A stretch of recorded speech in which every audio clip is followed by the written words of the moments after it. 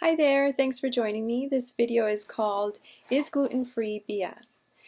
And the reason I wanted to do this video is because in my house, my husband thinks that gluten-free is total BS. And I know for a fact, because I have been gluten-free for a little over 6 months, I know it is not BS. And I wanted to share with everyone that is thinking about going gluten-free or trying, for the first time to really look at why.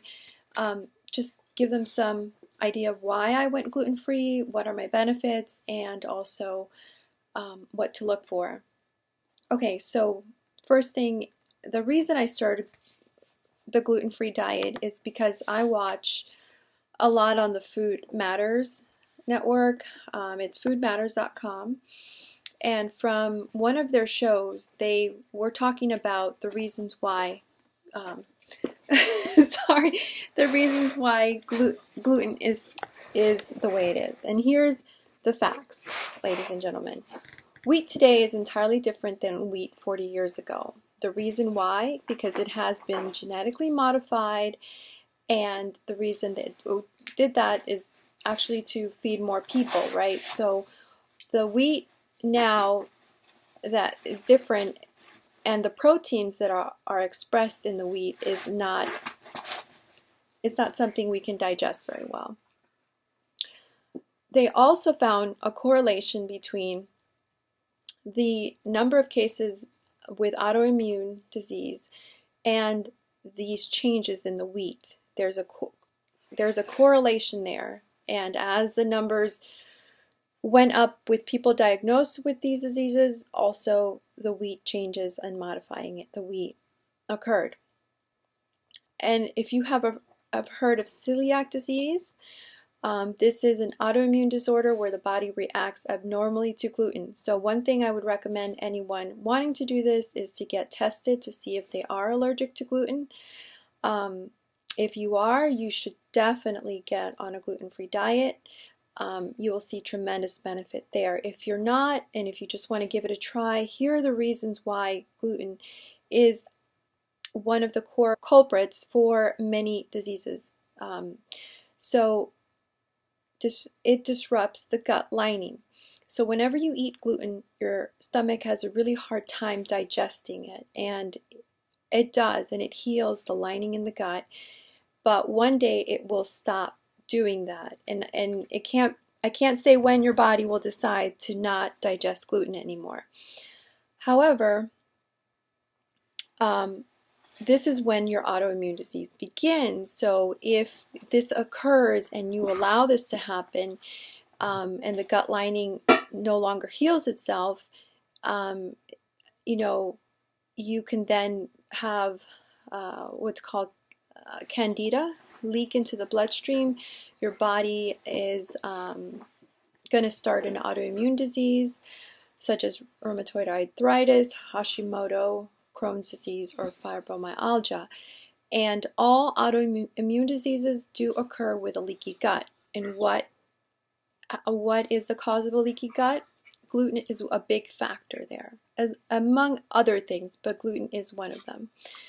So a lot of things like inflammation, chronic conditions, autoimmune disorders, neurological conditions have all been driven by gluten. And this is all on this Food Matters network that I was telling you about. So once I really got into the facts there, ancestors didn't eat gluten. I'm from Central America. We eat more corn-based meals than wheat-based meals. And I went back to that. I switched, I substituted my bread for corn tortillas. I eat tortilla chips. I go gluten-free on my pizza. I don't, after 6 months, I don't crave the pasta and the bread like I used to. It's just that point where you need to find the right substitutes and stick with your guns and get past that. And I think it becomes easier, right, as you go and continue with your gluten-free diet. Now, one of the first things that I realized is gluten goes by different names, and you would have to make sure that you're not eating these as well.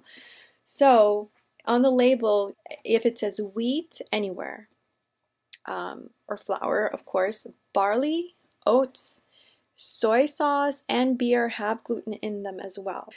But make sure that you're reading the labels, and then you're also going towards options that say gluten-free. There's a lot of them nowadays. So you will see a gluten-free section, hopefully in your grocery store, and you could give those a try. They've gotten better in flavor, I think. I make my own gluten-free pizza, and I enjoy it very much. So again, on the studies of the ancestors, the nutrition from your ancestors really coincides with your own health. And when I look at what my ancestors were eating and when I started eating an American-based diet, what I was giving up, and I went back to more of a traditional diet for myself. Now my family, like I'm saying, you know, is different, but they have, like for instance, my husband is not on a gluten-free diet, so I make sure I eat things that don't have gluten in it, and it is possible because I have done it for over 6 months now. So this is pretty much what I wanted to share, and I'll leave some links on the facts I have. I have a really good website that you probably, I'll leave a link to it, but it is called glutenfreeliving.com, and you have tons of information here on how to live a gluten-free life. And let me know what you guys think and what happens and how you feel, and if you have any suggestions or ideas you want to share, feel free. Thanks for watching. See you next time.